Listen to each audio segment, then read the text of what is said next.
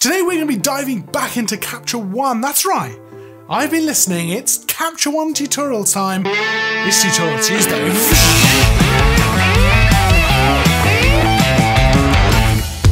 Welcome back to Tutorial Tuesday, where each and every weekday, Tuesday, not weekday, it's not tutorial weekday. Each and every Tuesday we bring you a brand new, fresh photography tutorial. Now this week, we're diving back into Capture One. I know a lot of you have wanted more Capture One tutorials. We've got 3 on the channel so far, so getting started with Capture One, color grading with Capture One, and of course, working with layers in Capture One. But today, we are looking at specifically the healing and the cloning brushes within Capture One, how you can use them to do things like skin retouching, remove things in the background, all kinds of stuff like that. They were actually a big part of quite a big update that came to Capture One a couple of months ago. So if you've already got Capture One, it's a free update.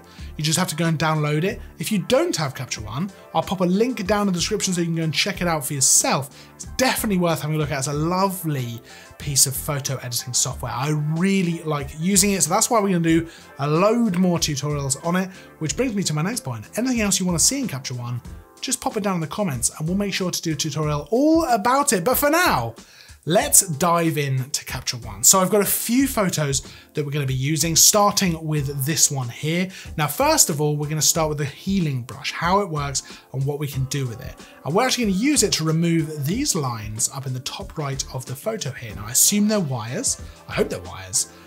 But we're going to remove them. I want to have a nice clear sky. And there's a couple of ways we can do that. But like I said, we're going to use the healing brush to begin with. So first things first, we're going to be working mostly in the exposure tab. So we've got all our sliders and our tools over on the left. We've got our thumbnails over on the right, and we are in the exposure tab. Now there's no specific reason for that. We just need a tab open that has the layers at the top, and I tend to default to the exposure tab to do that. But you can use the color tab if you're more comfortable in there, or whatever you want to use is absolutely fine as long as you have these layers at the top. And you can see we've just got the one layer, it's just the background image here. This was part of our forest portrait tutorial set, and we've actually got this photo we're going to be working on. And then underneath the layers, we've got these different tools. So things like the different masks. So the kind of adjustment brush mask, the linear gradient mask brush, the radial gradient mask. And then next up, we've got the healing mask and the cloning mask. And we can use those to affect the image really quite well. So the first thing we do, we just select the healing brush here, the healing mask, and we're going to go onto our photo. I'm going to right click. I'm just going to bring the size of the brush up a little bit. Now with the healing brush, I like to use the hardness at 0 because it makes it much softer. And I think that works much better. It's a much more feathered edge. Don't have those hard edges. So 0, I always leave it at 0. And opacity and flow, we're going to leave at 100. And then we're literally just going to go onto our image here and left click and paint along this line. And a couple of things are going to happen. Now the first thing you're going to notice is over on the left, we've now got a new layer. It's called Heal Layer 1. And that's Capture One has just made that layer for us so that all of our healing now is on this layer. Now we can create a new heal layer ourselves. Instead of having it happen automatically, we can just come down here to this plus icon, left click and hold, and you have the option to do a new heal layer or a new clone layer, or you can right click on that plus and it'll give you the same menu. But because we just started using the healing brush, it has automatically assigned that to a new heal layer, which is great for a few reasons. Primarily though, it means we can turn off that layer and turn it back on. We can adjust the opacity of that layer specifically. And it means we're working non-destructively, which means we can always go back to our original background layer. So you can see the second thing that's happened is as I've painted that on, it has begun to remove that line. There's still a couple of little bits we need to tidy up, but you can see there's an arrow pointing to it and a little circle here. And that is essentially where Capture One has taken the area that we've painted that onto, and it's tried to find another area of the image that it thinks matches up really well, so that it can just fill it in with information from this other area. So in this situation, it has taken this area here, and it wants to use the information here to fill in the area we've painted in.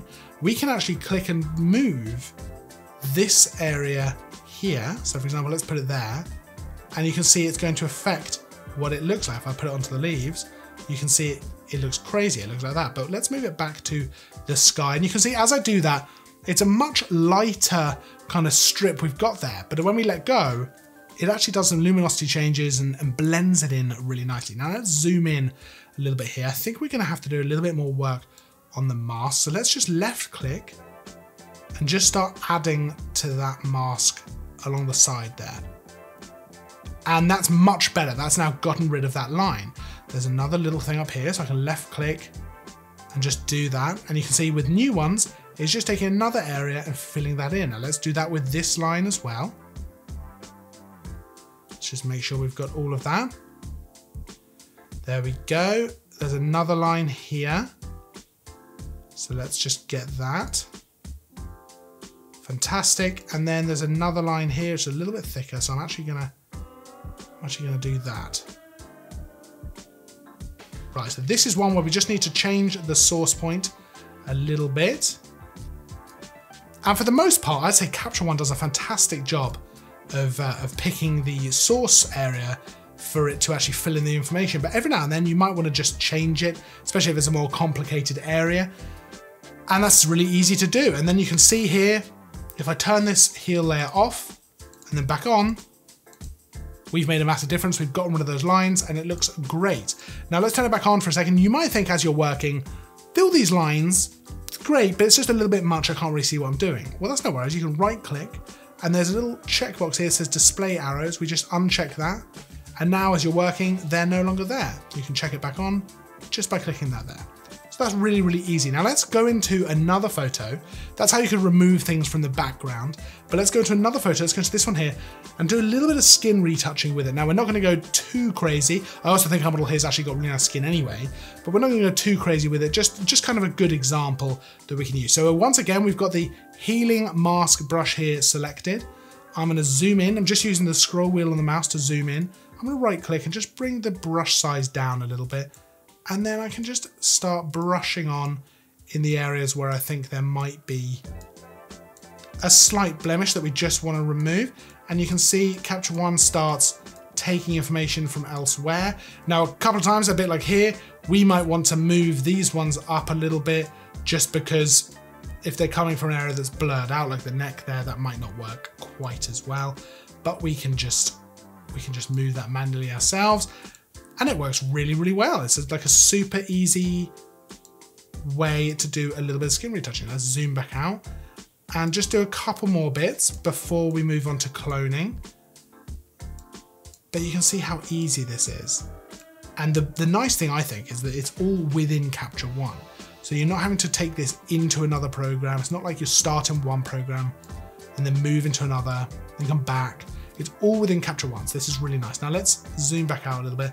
Let's turn that heel layer off and then back on. So you can see we've actually done quite a lot there. In just a few clicks and just really a few seconds, we have done quite a lot of skin retouching, and we could go on and really just get this exactly how we want and move on. But let's look at how cloning works as well. So let's actually turn off the heel layer there. And next to the healing brush mask here, we've actually got this cloning mask. Now let's click that. And when we go to click the photo, something different is going to happen. A little warning is going to come up saying that we need to define a source point. This is where cloning is a little bit different to healing. We actually need to define where that source point is going to be coming from that we're going to be cloning information over onto. So we can do that by pressing and holding Alt and left clicking. So let's left click her eye just to show you what I mean by that. So we've left clicked on her eye there. You can see a little sort of orangey yellowy circles come up there to show that is our source point. If I now start painting onto another area and let go, you can see her eye is going to be brought over there. So cloning her eye into the new area. Now that's not what we want. So I'm going to press Ctrl Z to undo that. And let's just look at the settings I'm using here. So right clicking, I'm now using hardness 0 still, but I've got my flow down to about 25 now. And that's because with the cloning, I like to be able to paint it on and build it up. And essentially what flow does is say that when it's at 25, you're essentially painting your mask on at 25% opacity. But when you then go in and paint over it again, it's going to be building it up. It's going to be adding on to that. So you're actually able to start at 25 and slowly build up to where you want it to be. So it's almost easier with something like the clone brush to work with a slightly lower flow setting. So here we're going to start with a flow of 25, and let's work a little bit on the eyes, just the area under the eyes. Now, I don't think it looks bad at all, but just for the sake of this tutorial, let's go ahead and press and hold Alt, and we're gonna select this area here, and I'm just gonna make a small bit of paint just there. I'm going to select here, and I'm going to do a similar thing just a little bit further along. And then over on the other side, I'm going to select Alt. I'm going to hold Alt and select here, and just do a little bit of painting there. And then Alt and select there, and just a little bit more painting. Alt and select here, and just a little bit more painting. And now when I zoom out, let's turn off that clone layer and then turn it back on. And you can see what I've done there with the 25% flow, so 25 flow, we've been able to just paint on the lighter skin area onto the area under the eyes to just brighten that up and just remove that a little bit, but without going so far that it looks totally unnatural. But something that's really nice about the way this works in Capture One, because it's assigned this to a new clone layer, just like with the heel layer, we can reduce the opacity of this layer. So let's bring that down. In fact, let's bring it down all the way and you can see what we've done. And then we can bring it up and we can, I think something like 85 is probably going to be really quite natural and look really good. I think 100 actually looks fine in this case, but you can play around with it until it looks right. And then let's turn that heel layer back on. And you can see that really quickly we have done a lot here to actually do a lot of skin retouching. And there's a lot of power that comes from combining the healing brush and the cloning brush for things like skin retouching, removing things in the background, just tidying things up. And this works for portraits, landscapes, all kinds of things. Anything where you might just want to tidy any tiny thing up. And like I say, it's fantastic because it's all in Capture One rather than have to jump between programs. Now, essentially that is the basics, that is the essentials of using the healing and the cloning brush, the masks within Capture One. But if you do have any questions about them, pop them down in the comments below, or any tips as well. If you use it a lot, pop them down there as well. That's always super handy and it's great. We can create this learning community. Now, of course, as I mentioned earlier in the video, if there's any other Capture One tutorials that you would like to see specifically, pop them down in the comments because there's loads that we can do, but anything you specifically want to see, that really helps me out with kind of what to create and what tutorials we might want to make for you. So let me know down in the comments. Make sure to like and subscribe as well, and all the fun stuff that we tell you to do with these videos. I will of course see you in the next video. And as always, thanks for watching.